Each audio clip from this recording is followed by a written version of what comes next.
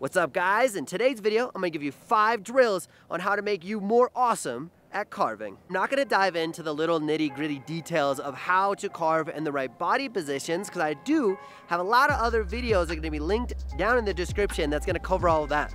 So this video is dedicated to the person that is able to carve but ready to step it up. So the very first drill we're gonna dive into is called Weeble Wobbles. Essentially, we're trying to activate our ankles and try to get our board to grip and rip as fast as possible. So first, you're gonna do a toe side traverse across the fall line, and you're simply going to press your toes into the ground as quick as possible. It's gonna be looking very sporadic, but that's what we're looking for. Now, I would like you to keep your spine upright and your balance over your toes, but really press your toes into the ground. Once you've done that, you're obviously at the other side of the run, and we want to make our way back. So we're going to do the same thing on our heel side, but we will be changing what we do with our ankles. Essentially, I want you to lift all 10 of your toes to the top of your boots as quickly as possible. As you see on the screen, it's going to be very sporadic, but one key indicator if you're doing this correctly is looking behind in the trail that you have left, and are you remaining in a carve, or are you just skidding? The goal is to remain in a carve. Now you might be asking why this exercise is amazing. This allows us to make very rapid adjustments in our carve and allows us to create way more tilt without having to change the rest of our body positions up above. I use this tactic so much, whether it's in my freestyle riding, whether it's aggressive carving, or just mellow carving, I'm constantly using my ankles. So practice that. Your ankles should fatigue, and if they're not, keep going. Today's video is actually sponsored by Element. Element is a hydration company that I actually reached out to because last season I literally spent every single day getting the supplement pack, pouring it into a water bottle, and I felt amazing. So I was like, you know what? I want to reach out to these guys and see if they want to hang out. And they're like, absolutely, let's collab. And so my favorite parts about this supplement is that there's not a bunch of added sugar, there's not artificial flavors. It's literally a salt pack which is designed to help you absorb water so you can become more hydrated. And there's not a bunch of added junk in there, so then I don't have to worry about what I'm putting in my body, because I'm trying to go snowboard every day and feel amazing. And this supplement is literally backed by a whole bunch of scientists and a bunch of science, a bunch of nerd. So I know it's gonna be super awesome. And so they packed in 1,000 milligrams of sodium, 200 milligrams of potassium, 60 milligrams of magnesium, so you can literally absorb the water and feel amazing. And literally the best part is there's NBA players, NFL players using this stuff, but it's also used by your everyday mom and dad or snowboarder. Right now, Element is offering my viewers a free sample pack with any order. That's 8 single serve packs free with any order. This is a great way to try all 8 flavors or share Element with a salty friend. Get yours at drinkelement.com/Tommy, and this deal is only available through my link. You must go to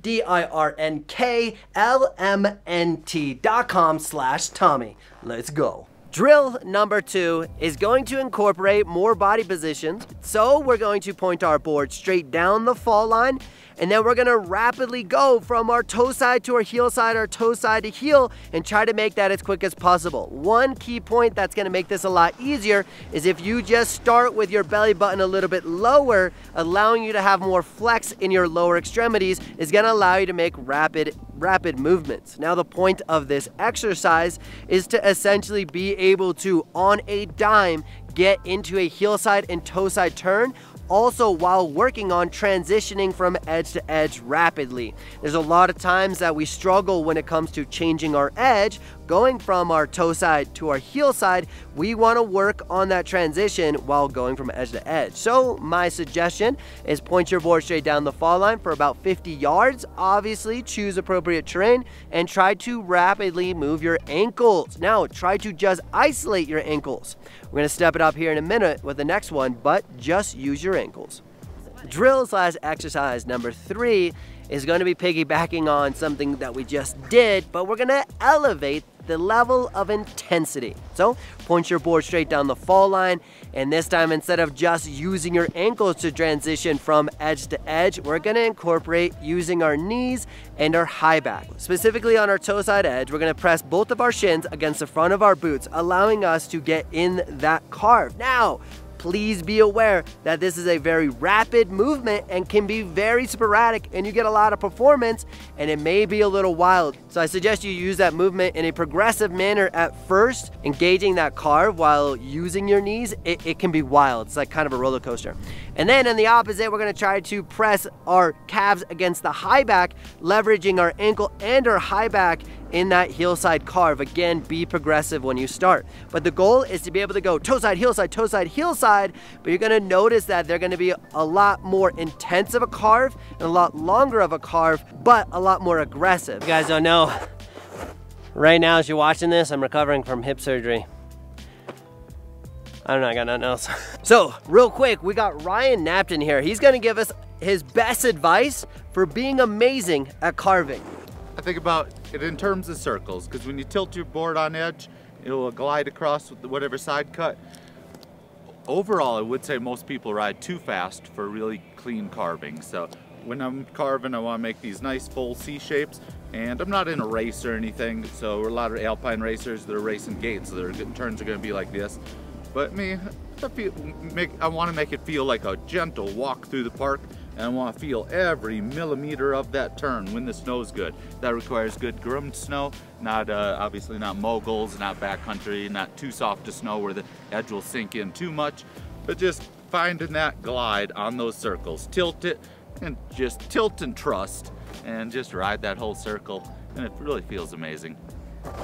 Boom, there we go. So if you guys are looking for more content specifically on nerdy breakdowns and nerdy information when it comes to carving, check out Ryan Napton's channel. Go there and let him know that I sent you. Thank you, Tommy. So for drill number 4, we are gonna change it up. So essentially we're gonna do a large radius carve turn while working on our flexion and extension. What that simply means is we're trying to get our belly button as low in the middle of the carve as possible. Now we are able to achieve this both on our heel side and our toe side turn. On our toe side turn specifically, we're gonna use some of the tactics from the last drill, which is using our ankles, our knees, but we're trying to get that belly button as low as possible. Now for safety reasons and for some extra style bonus points, you can take your back hand and place it on the ground. So you're gonna notice that I start up in a tall position and I start to lean into the turn, and I progressively start to sink down and get smaller and smaller until I max out my range of motion, and then I'll start to extend up before I change edges.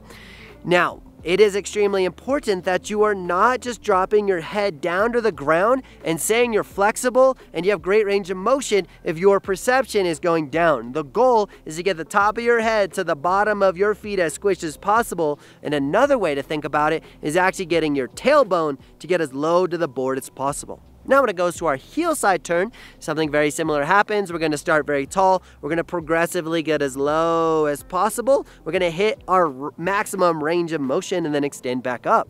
Now for a nice little bonus, if you can drag your back knee on your toe side turn, you're awesome, and that did mean you got super low. And if you're able to touch your tailbone to the ground on your heel side turn, that means you're awesome as well.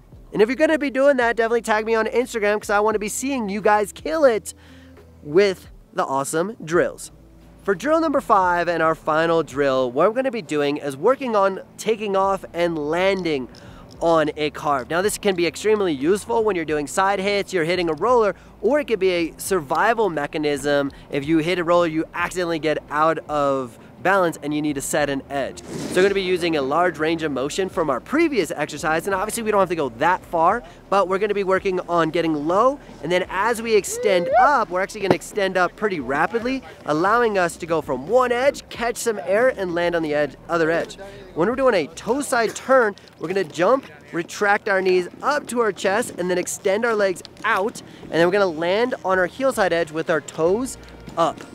And then as we do that nice heel side turn, we're gonna jump off of our heels, which may be hard, so you really gotta think about pushing off of the ground with your knees into the ground versus just your toes. You're gonna push off, retract your knees, and then you're going to put your toes back in the ground like you're doing a Michael Jackson. It's definitely another great exercise. Hope you guys like those 5 drills, and if you feel like you got any questions or you're confused about any of them, come join my live streams every single Tuesday where I get to answer all of your questions. I get to know you, you get to know me. So on that note, guys, nothing but love, and we'll see you there.